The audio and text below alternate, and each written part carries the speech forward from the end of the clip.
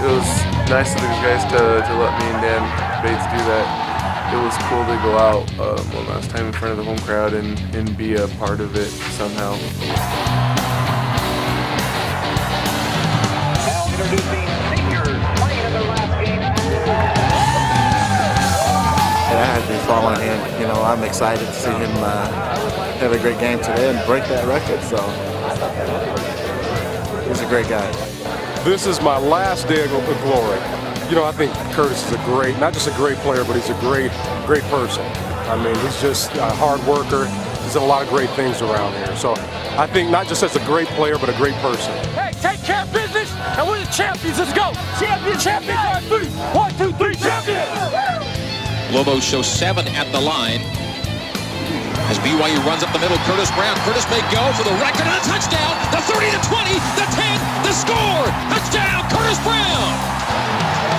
And BYU's all-time leading rusher on that play. Always knew it would be broken. I thought it would be broken before now, and I'm just lucky to keep it as long as as I kept it. But if I would have picked someone to break it, it would be Curtis. I mean, just because I look up to him, he's a great guy.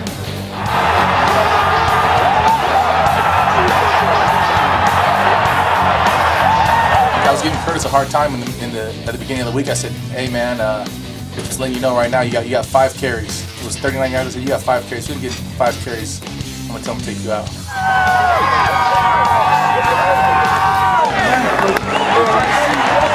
We had great backside blocking. I was able to get up to the second level, and then I knew it was going to just be a foot race. And these guys have given me a hard time all year about how fast I am, and so my number one goal is if I get out in the open is never to get caught, and just didn't get caught. Touchdown, 49 yards. Lobo 20. Shotgun snap to John. John lobbing for the end zone for McKay Jacobson. Ball is in the air. Is it intercepted? There's a fight for the ball. Touchdown! McKay took it away for the score.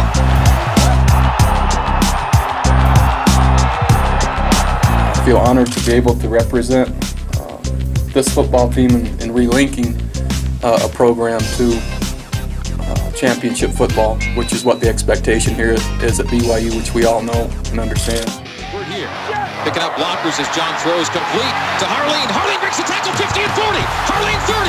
Harleen 20. He's going to score. The 10, the 5, the touchdown. As Nelson drops the throw, looks underneath, complete. Oh, it's intercepted. It's intercepted by Cameron Jensen at the 11-yard line. Holy cow, was that a web? He's got stickum on his hands because he reaches out with one hand.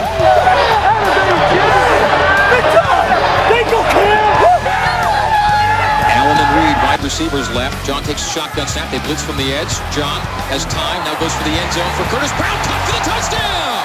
Curtis Brown! I'm going to be open with both guys was blitzing. And the linebacker that could have come from was inside. And he's got it, his second touchdown today. 3rd touchdown receiving this season. First and 10 for Chris Nelson under center. Takes a deep drop, throws to the far side. It is intercepted by Kelly Papinga. The 50 and the 40. He's got the 30. He's got the 20 inside the 20.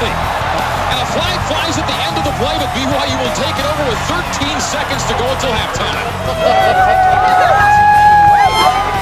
John takes a snap, going to lob it for Matt Allen in the end zone. Matt makes the catch for the score. Touchdown, Matt Allen and the BYU Cougars. Again, with the number one objective being points and turnovers, those two things still held intact, even though it wasn't certainly a dominant performance nor statistically an impressive performance without those two things.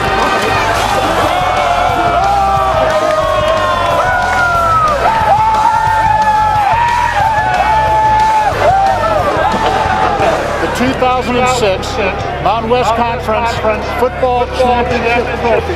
Congratulations.